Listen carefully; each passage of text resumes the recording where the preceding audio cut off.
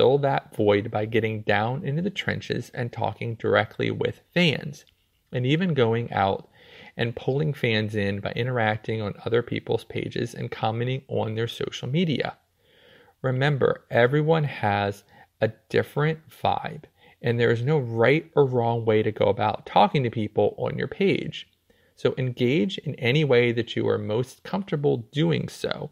Just remember to try to maintain a consistently positive attitude with your fans and block out the trolls and possible negativity that others might throw at you along the way. All right, so to review the quick start guide for your first 7 days on the site. In your first week, you should set out the goal of getting your OnlyFans page started on the right track. Begin to build out the social media channels that have the most potential to draw in new fans, and begin to learn the rhythm of the site and the fan community that you hope to build in the long term. And remember that on OnlyFans, your success is pretty much 100% up to you, but that you need others to like you and your content in order to get ahead on the platform. So if you follow a steady path towards creating quality content and interacting with fans, you could very well be the next big success story on the site. Okay, so those were the first 7 days. So as promised, I also want to go over some tips for the rest of the month. Now, there might come a time when I decide to do an entire podcast on your first month on OnlyFans, which will extend out further. But here are some other things, say in the first 4 weeks after your first week, that you want to really concentrate on. 1, you want to establish your niche. Right now, I've also written and talked about niches to death, niche, whichever way you want to pronounce it, niches. And I am a huge proponent and fan of this because in the very beginning, you have to sort of carve out your own area that you can dominate and protect. And that's usually a small area. So let me, tell you more about that thought. So basically, when you start, you're going to pick something that is small because it's going to be something that you can get some traction on. That doesn't mean that you keep that long term. It means that you start small and you grow big. So when I tell creators to get a niche, it basically means find something that you can look at, that you are passionate about, that you actually fit into that niche. You're not forcing yourself into it. That might have a smaller amount of competitors. And that could mean a smaller amount of people who are buying into that niche as well. I tend to use, when I talk about that, goth aesthetic. So there are very few people or creators with goth aesthetic. But there are people who specifically are attracted to that. Not every single person who's on OnlyFans is going to be interested in that particular aesthetic. But in the very beginning, if you can get kind of, build up that community, then you can expand out beyond that. So say in the very beginning, you do goth aesthetic, or you do some sort of gamer girl aesthetic. And over time, you build those fans, and that's something that you can protect. It's not so big and it's not so broad that you can't protect that concept. But then over time, you can then move beyond just your goth aesthetic or your gamer girl aesthetic. And you can say, okay, now I'm going to be doing this other type of content and broaden out. But if you never get that kind of foothold or never get those initial subscribers and those initial people who are interested in you, you're never going to have the ability to get particularly big.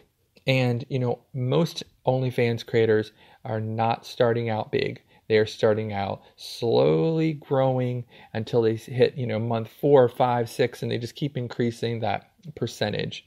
So very much in your first month, you want to establish some sort of niche for yourself. If you're just so general that you blend in with the rest of the crowd, then you're probably not going to succeed on the platform. Okay, then next, find a creator to emulate. Right? Now, when I say emulate, I do not mean copy.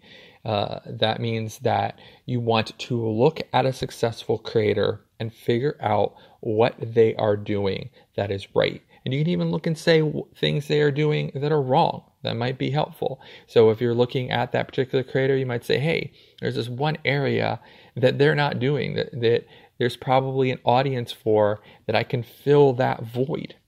And, you won't see that void unless you go out and look for it. So you won't find that there's holes to be able to fill until you go and you do the research. And you definitely want to find a creator in your first month that you can sort of latch on to. Hopefully, it would be great if you would be able to communicate with them. I've talked about finding an OnlyFans mentor previously in previous episodes. If you're able to reach out to that person and talk to them, that's great. If they don't have the time for that and you just want to look at their progress and the process that they've gone through and all their content and sort of evaluate, then you should do that. But you definitely should look into finding a creator that you can emulate. And when I say emulate, as I mentioned, no copying. That means people will notice if you take word for word their promotions, or you do things that are pretty much unethical. So copying is not ethical. It's not ethical marketing practice, and it will definitely turn people off to you. So, but emulating, meaning, taking something and that you see someone doing successfully and adding your own flair to it, that is fine. And that's a way to success. Okay, next I would say find your launch social media platform. So also another thing, if you've listened to the podcast, you know that I'm a big proponent of finding that social media platform that is your launching point.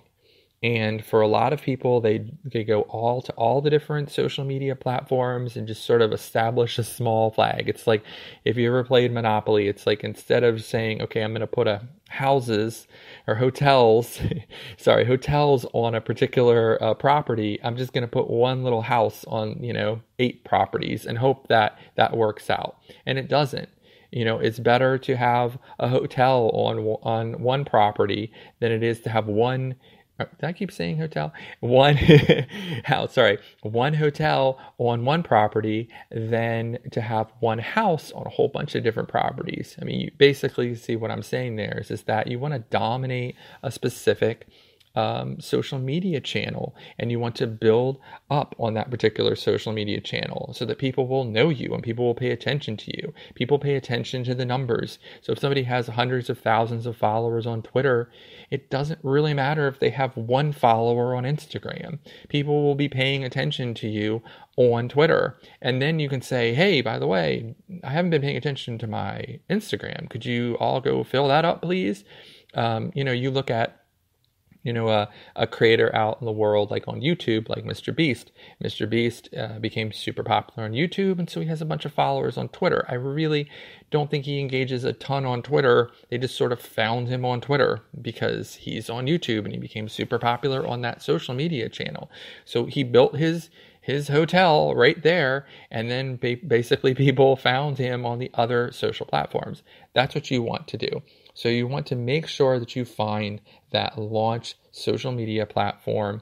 And I've definitely talked about how to find that. It should be based on your skill set, what you like to do. Each social media channel is about different things. Some are about performance, in video. Some are about audio. Some are about pictures. So it's whatever you are most comfortable doing and you feel your skill set is set up for success. That's the social channel that you want to target. Okay, and then next, find creator allies.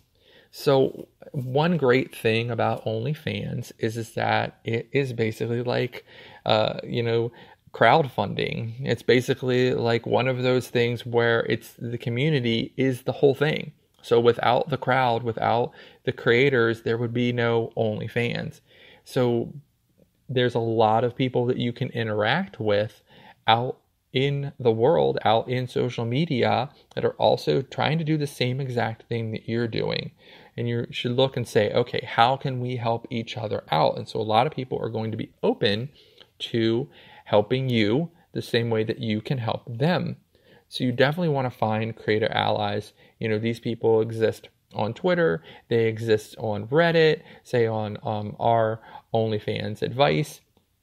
You'll find a lot of different creators, a lot of creator support. You want to make sure that you become part of the community. And even if you are a person who is shy and doesn't necessarily want to ever post or interact, you at least can read and learn from all of the people who are posting. And there are tons and tons of great people within the OnlyFans community who basically just post free information as much as they can to help other creators, which is wonderful, about succeeding. So you definitely want to find creator allies, whether or not you're going to speak to them consistently, whether or not you're going to share each other's pages. That's up to you, but you should at least find the people who are the allies and at least get the information from them. Okay, next is A/B test your pricing. Okay, so one big thing is that you don't really know what to price your OnlyFans page at when you begin. You make an assumption. You say, okay, well, I think it's worth $10, or I think it's worth $15 or $5. It's basically somewhere in between there, and you really aren't going to know until you go out into the world and try to sell it. What is the right price?